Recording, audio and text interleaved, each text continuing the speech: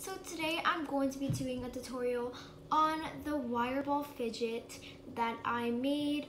I asked you guys if you want a tutorial on it and you said yes.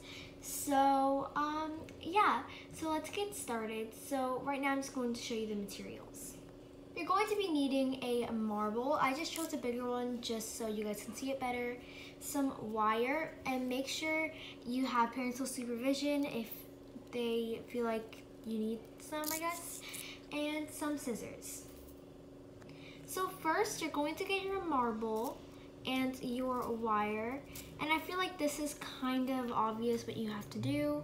So you're just going to roll the wire, like kind of bend it like this around the marble to make some sort of cage.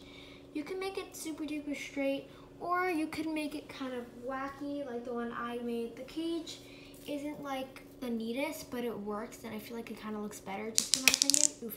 Yeah, so also just make sure not to crack your marble and everything. So yeah.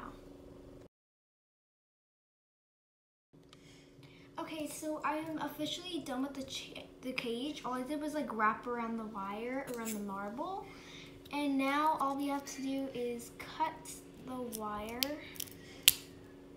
So yeah, thank you Roses so much for watching this video. I love you guys so much. Bye! The door's open.